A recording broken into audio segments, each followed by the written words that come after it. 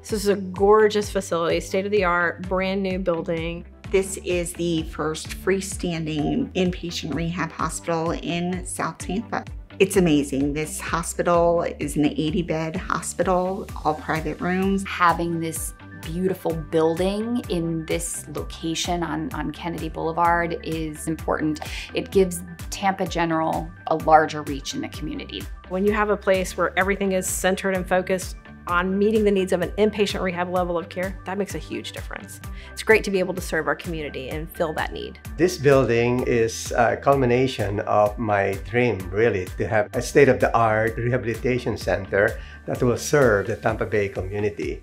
The private rooms, the private bathrooms, the ability to have a bariatric room on every floor, the ability to have reverse isolation rooms. We have the ability to work with neuro patients specifically in a private neuro gym. Our courtyard in our hospital, that's something that no other hospital in the area offers.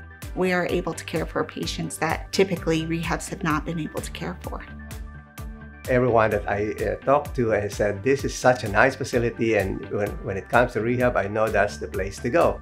This will be the center of excellence for rehabilitation in the Southeast, not just here in Tampa Bay.